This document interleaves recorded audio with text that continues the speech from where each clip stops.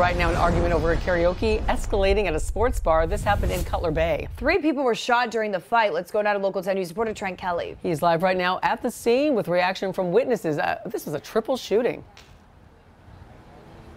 Christy, a triple shooting indeed. It all happened right here in the parking lot of that restaurant behind me, the business, holding a karaoke night last night when 2 men got into an argument, that fight spilling outside, leading to this shooting with an innocent woman getting caught up in the middle of it all.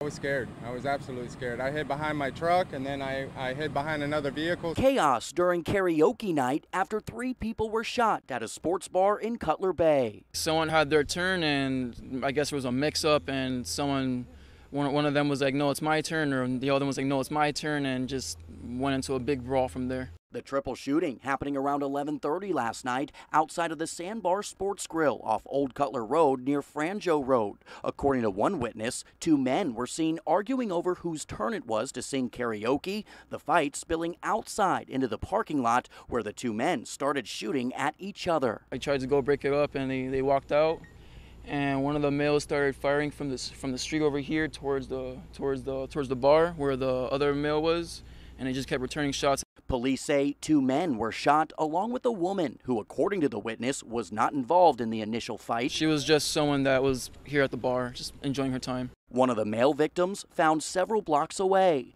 Cameras rolling as all 3 were taken by ambulance to Jackson South Hospital. The woman and 1 man in critical condition. The second man was said to be stable. At this point, investigators are still trying to figure out if the 2 male victims were also the shooters. Some of the bullets also hitting cars parked in the lot next door. Witnesses just glad they were able to escape safely. We were running away from the shots, like bullets were flying past us. We can hear the zip coming past our heads, and it was just madness. I was just trying to survive and get my friends to survive. And so far, the names of those 3 victims have not been released by police. Workers there at the restaurant had no comment when reached earlier this morning. For now, that's the latest live from Cutler Bay. I'm Trent Kelly, Local 10 News.